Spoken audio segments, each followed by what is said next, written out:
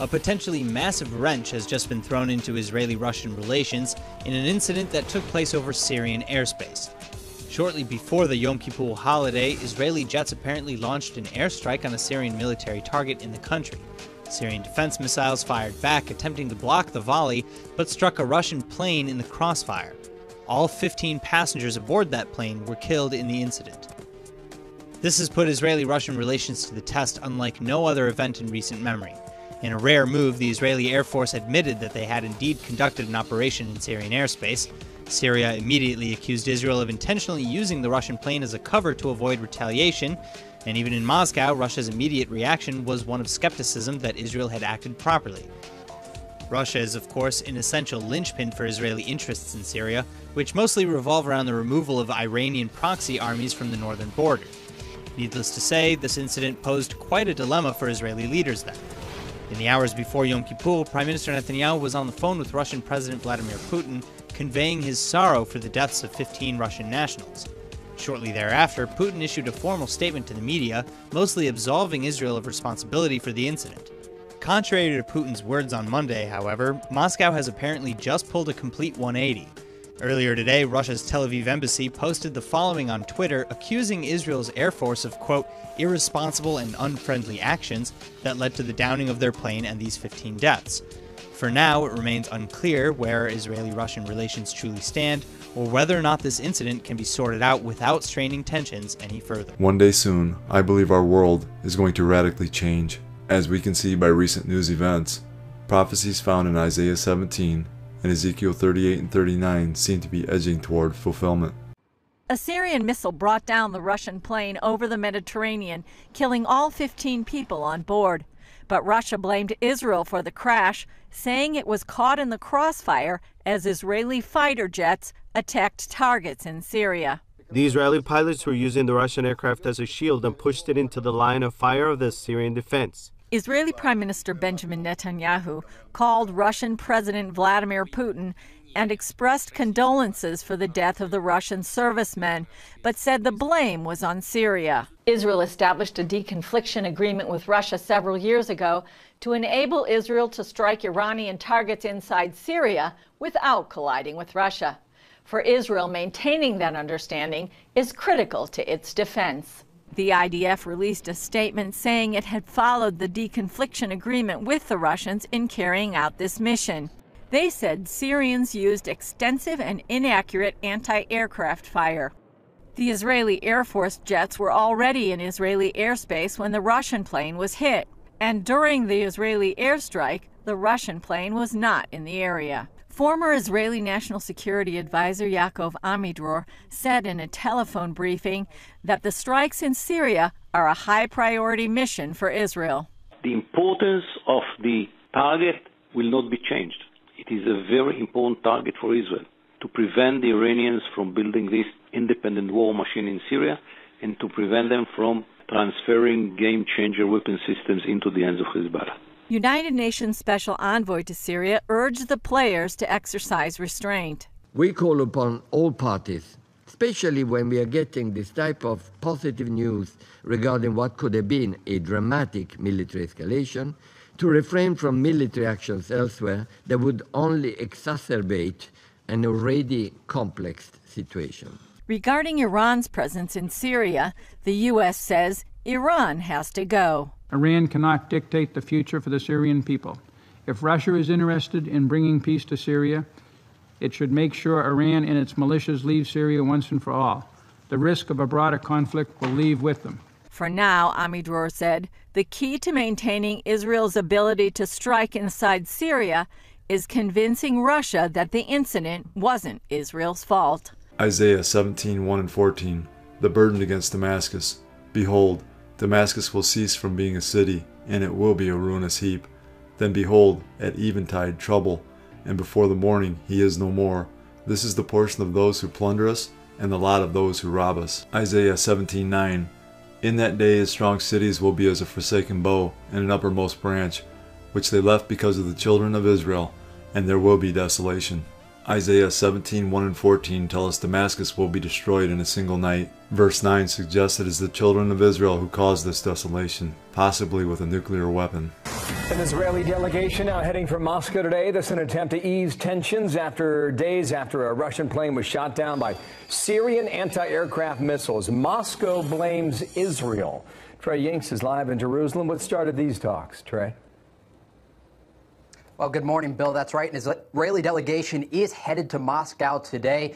This coming after an incident Monday night where Syrian anti-aircraft missiles shot down a Russian plane, killing all 15 people on board. At the same time, the Israeli Air Force was firing on a target in western Syria said to be holding Iranian weapons for the Lebanese militant group Hezbollah. The Syrian military responded by trying to intercept this attack, ultimately misfiring and downing the Russian plane. Now, Israeli Prime Minister Benjamin Netanyahu trying to ease tensions between Jerusalem and Moscow, sending his top Air Force general there to Russia to brief officials on exactly what happened. This comes after a phone call between Russian President Vladimir Putin and Israeli Prime Minister Netanyahu earlier this week, basically where we saw the Russian President Vladimir Putin say to Netanyahu, do not let an incident like this happen again. Now, the Trump administration also weighing in this week, Secretary of State Mike Pompeo saying that ultimately this was a tragic situation, but that it highlighted the need to find a political solution on the ground in Syria. Ezekiel 38:1-9.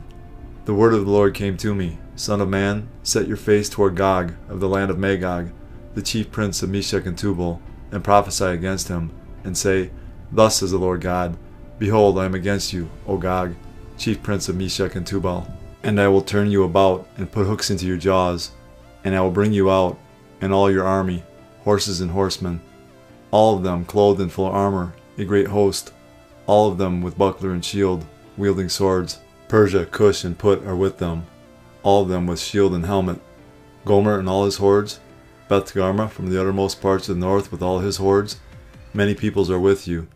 Be ready and keep ready, you and all your hosts that are assembled about you, and be a guard for them. After many days you will be mustered. In the latter years you will go against the land that is restored from war, the land whose people were gathered from many peoples upon the mountains of Israel, which had been a continual waste.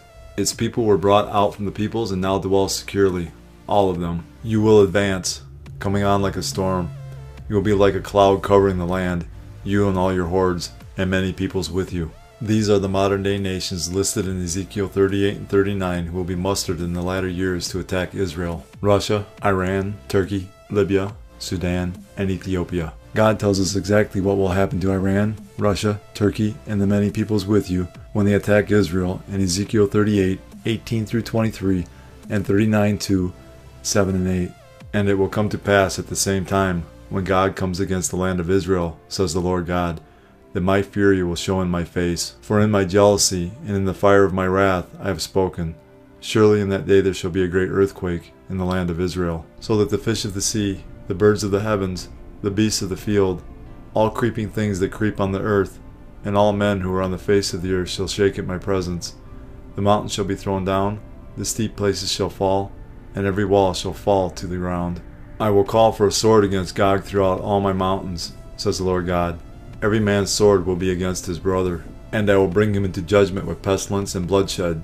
I will rain down on him, on his troops, and on the many peoples who are with him, flooding rain, great hailstones, fire, and brimstone. Thus I will magnify myself and sanctify myself, and I will be known in the eyes of many nations. Then they shall know that I am the Lord. And I will turn thee back, and leave but the sixth part of thee, and will cause thee to come up from the north parts, and will bring thee upon the mountains of Israel. So I will make my holy name known in the midst of my people Israel, and I will not let them profane my holy name any more.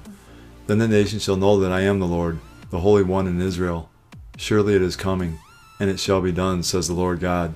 This is the day of which I have spoken. I've been informed by top-ranking military officials that Israel has been unable to launch even a single plane in defense. As I stand here, fighter planes are exploding in midair. They're crashing and falling to the ground without any explanation. And while no one can seem to give me any reason for why this is happening, I can tell you this.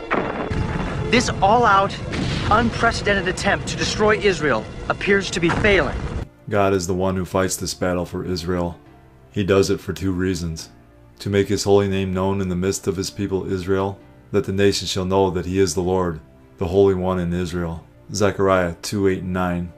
For thus says the Lord of hosts, He sent me after glory to the nations which plunder you. For he who touches you touches the apple of his eye. For surely I will shake my hand against them, and they shall become spoil for their servants. Then you will know that the Lord of hosts has sent me. Israel is precious to Almighty God, the apple of his eye. He is simply saying, you touch my chosen nation Israel, you poke me in the eye.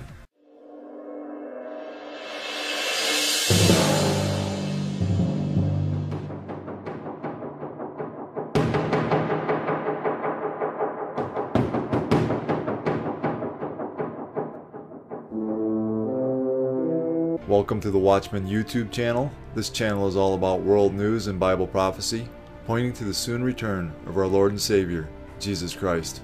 Jesus said, as a sign of his coming and the end of the age, there would be an increase in deception, false Christs who will deceive many, wars and rumors of wars, nation against nation and kingdom against kingdom, famines, pestilences, earthquakes, Christian persecution, apostasy, false prophets, and lawlessness, causing the love of many to grow cold. Jesus said all of these signs would come like birth pains. Jesus was likening last days events to a woman in labor. As the labor progresses, the pains increase in both frequency and intensity until the baby finally comes. As we get closer to Jesus' return, all the signs he gave us as a sign of his coming and the end of the age will become more frequent and more intense. All of these signs are manifesting around the world in our time. Kim Jong-un pulled out all the stops to welcome South Korean President Moon Jae-in to North Korea, with cheering crowds, an intimate lunch, and one of those famous, highly choreographed North Korean stadium shows. All for this. Today, both leaders promising to ease tensions, and Kim Jong-un promising to scale back his nuclear weapons program. To turn the Korean peninsula into a land of peace without nuclear weapons and nuclear threats, Kim said. Kim agreeing to close his main missile testing facility and saying he'll close his biggest nuclear complex if the U.S. takes corresponding measures. North and South Korea also agreed to create a no-fly zone on their border. Over those mountains there, you can see into North Korea there. Meaning U.S. Air Force flights, like this one we recently joined, are, in principle, now no longer allowed. Prior to becoming president, it looked like we were going to war with North Korea, and now we have a lot of progress. But North Korea has so far done nothing to get rid of the nuclear bombs it already has. And U.S. intelligence officials have told NBC News they believe North Korea is still making nuclear weapons. Lester, despite that, Kim is planning to go to Seoul soon, and North and South Korea even say they will make a joint bid for the Olympics. So he's getting a lot, and so far, still keeping his nuclear weapons. The United States Air Force is calling for more squadrons to prepare for possible war against China and Russia. RT correspondent Dan Cohen has the story. On Monday, Air Force Secretary Heather Wilson called for a total of 386 squadrons by the year 2030, up from the 312 operating today. The proposal was prepared to meet the demands of the National Defense Strategy the Pentagon unveiled in January. Wilson spoke about the proposal at the Air Force's Air, Space, and Cyber Conference in Washington, D.C. on Monday. We must see the world as it is. That is why the National Defense Strategy explicitly recognizes that we have returned to an era of great power competition. We must prepare. The 24% increase would prepare the Air Force for a possible conflict with major powers China and Russia, both of which have recently conducted large-scale military exercises. 300,000 Russian troops took part in its biggest ever war games. China also sent 3,200 troops, indicating a burgeoning military alliance between the two countries. If the United States government approves the Air Force's demands, we would see intelligence, surveillance, and reconnaissance squadrons increase from 40 to 62 between 2025 and 2030. Tanker squadrons, which allow warplanes to refuel in midair, would go from 40 to 54, and fighter squadrons would go from 55 to 62. Additionally, space squadrons would grow from 16 to 23. The taxpayer bill for such a hike would be a whopping $49.9 billion and an additional $13 billion per year in operating costs. But a 2017 RAND Corporation report says that, quote, U.S. forces could, under plausible assumptions, lose the next war they're called upon to fight, despite the United States outspending China military forces by a ratio of 2.7 to 1 and Russia by 6 to 1. So an increase in military spending doesn't necessarily translate to the battlefield dominance the U.S. envisions. Matthew 24:12. And because lawlessness will be increased, the love of many will grow cold. In this prophecy, Jesus Christ is describing an ongoing breakdown in the relationship with God. And since people's love for God is waning, it will be evident in the way people treat one another as well. A symptom may be that the love toward other people is decreasing, but the real cause is that the relationship with God is cooling off. This is what we are witnessing in our world today. Terrible scene today in Middleton, Wisconsin. A workplace shooting, a worker in his cubicle, at his desk, suddenly opening fire. ABC's Alex Perez from Wisconsin tonight. Terrifying moments tonight at this Wisconsin business complex after an employee opened fire inside the offices of this software company. Callers advised and they heard multiple gunshots. About 10:30 this morning, the gunman, police say, was near his office cubicle when he suddenly unleashed a spray of bullets. The shooter had a pistol. Semi-automatic pistol. We're told that he had a number of magazines, extra magazines, and so on. Frightened employees escorted out. We saw one person that was really bloodied being escorted out to one of the ambulances. We just saw the police officers, storming towards the building. Others hiding to stay alive. I'm on the phone with a caller that is hiding under his desk. Nearby buildings placed on lockdown as police search for the suspect. Later, tracking him down and shooting him. 4 people shot in the rampage, 3 of them still recovering in the hospital. And David, the suspect was hospitalized but later died, leaving investigators tonight searching for a motive. Officials here calling those officers who moved in and acted quickly to stop the gunman heroes. A man suspected of stabbing a jogger to death in Washington, D.C. is still at large this morning. Police say the suspect attacked 35-year-old Wendy Martinez in her Northwest neighborhood Tuesday night. Surveillance footage captured the unidentified assailant near the scene of the crime. Chip Reed is on the street where the deadly stabbing took place. Chip, good morning. Well, good morning. D.C. police say Wendy Martinez was jogging right here Tuesday night at about 8 p.m. when she was attacked by a man with a knife. They say she ran into this restaurant behind me, desperately looking for someone to help her.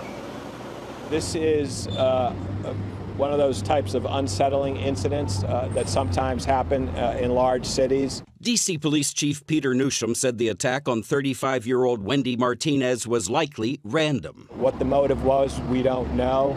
The best thing that we can do right now is identify the person that's responsible. Police are looking for this man who was seen wearing a long mustard-colored shirt, dark sweatpants, and light-colored sandals. They recovered a knife near the crime scene. Martinez rushed inside this Asian-American restaurant pleading for help. Manager Tommy Wu showed us this surveillance video of the incident. Martinez was bleeding profusely from her neck before collapsing. Patrons rushed to her aid. They tried to provide medical assistance to her. Unfortunately, she was taken to a local hospital where she was pronounced dead. Martinez was an avid runner and chief of staff for Fiscal Note, a technology and management company. Her family said she became engaged just last week and was excited to be planning her wedding. She was a devout Christian, a wonderful friend, and a driven professional. Her family wrote in a statement, "Everything you hope that a daughter and a friend could be." News of the incident has this normally low-crime neighborhood of Washington, D.C. on edge. I really hope they catch whoever did this. Police say there was only one assailant, and there's a $25,000 reward for information leading to arrest. Nora, a really sad story deeply affecting this neighborhood. As you can see, dozens of people have already left flowers. I was so upset when I heard about this. Chip, thank you. 2 Timothy 3:1-5. But know this, that in the last days perilous times will come. For men will be lovers of themselves, lovers of money, boasters, proud, blasphemers, disobedient to parents, unthankful, unholy, unloving, unforgiving, slanderers, without self-control, brutal, despisers of good, traitors, headstrong, haughty, lovers of pleasure rather than lovers of God, having a form of godliness but denying its power, and from such people turn away. We're going to move now to a story that unfolded this afternoon in western Pennsylvania, where a man opened fire outside a judge's office. At least 4 were hurt, including a police officer. The shooter is dead tonight. Julie Grant of our CBS station KDKA is in Masontown, Pennsylvania. Julie, what can you tell us about this? Jeff, good evening to you. The community here in Masontown is visibly shaken up. This is a business district where this occurred, and people have been lining the streets all afternoon in shock and disbelief at what occurred in this quiet, peaceful community and at this municipal court building right behind me. It was around 2 o'clock today. It was business as usual at the magistrate court when a gunman opened fire, first blowing out the entrance to the courtroom, blowing out the glass doors, and then going in and shooting. There were about 60 people inside of that building. You can imagine the terror and the horror. Witnesses saying they heard screaming as people were trying to get out of the way of the shooter. We understand the shooter was scheduled to appear in court on domestic violence charges of strangulation and terroristic threats, and a police officer was shot in the hand. He was helped by a Good Samaritan out in the parking lot behind me. Jeff? All right, Julie, thank you. Frightening situation there. One of the many signs that we are living in the end times is the epidemic of violence that is sweeping the world today. Jesus tells us when society parallels the days of Noah, he will return, as we read in Matthew 24:37 through 39. But as the days of Noah were, so also will the coming of the Son of Man be. For as in the days before the flood, they were eating and drinking, marrying and giving in marriage, until the day that Noah entered the ark, and did not know until the flood came and took them all away, so also will the coming of the Son of Man be. So what was going on in Noah's day that parallels our day? To find out the answer, we need to go back to the book of Genesis 6:5 through 13. Then the Lord saw that the wickedness of man was great in the earth, and that every intent of the thoughts of his heart was only evil continually.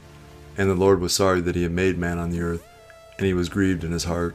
So the Lord said, I will destroy man whom I have created from the face of the earth, both man and beast, creeping thing and birds of the air, for I am sorry that I have made them.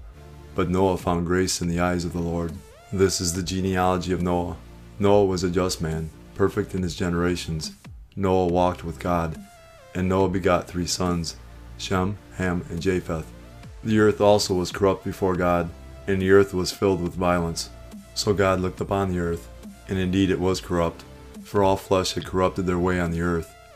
And God said to Noah, The end of all flesh has come before me, for the earth is filled with violence through them, and behold, I will destroy them with the earth. There is no doubt about the hour in which we live being the season for the return of the Lord Jesus Christ, as we link Matthew 24, verses 12 and 37 through 39 with 2 Timothy 3:1 through 5. The Bible describes our day very clearly from these scriptures.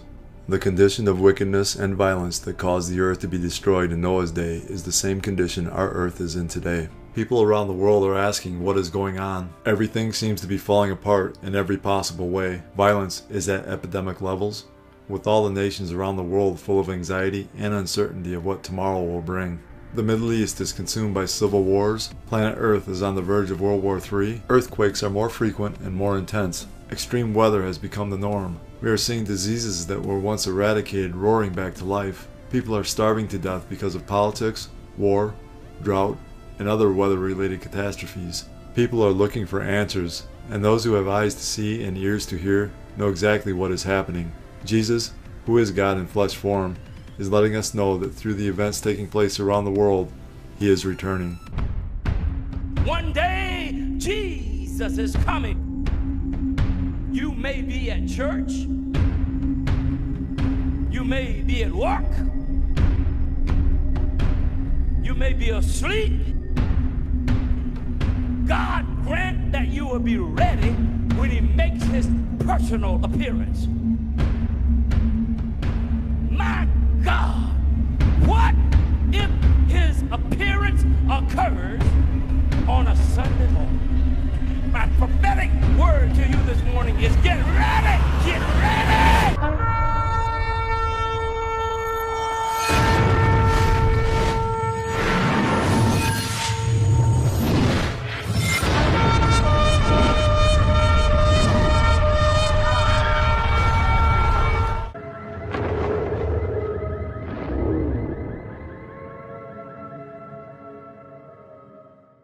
The signs of Jesus' soon return are so strong now, and the evidence is so clear that any person willing to accept the truth can see that the end of the world as we know it is near. For God so loved the world that he gave his only begotten Son, that whoever believes in him should not perish but have everlasting life. For all have sinned and fall short of the glory of God. But God demonstrates his own love toward us, and that while we were still sinners, Christ died for us. For the wages of sin is death, but the gift of God is eternal life in Christ Jesus our Lord. That if you confess with your mouth the Lord Jesus and believe in your heart that God has raised him from the dead, you will be saved. Time is short. Accept Jesus today.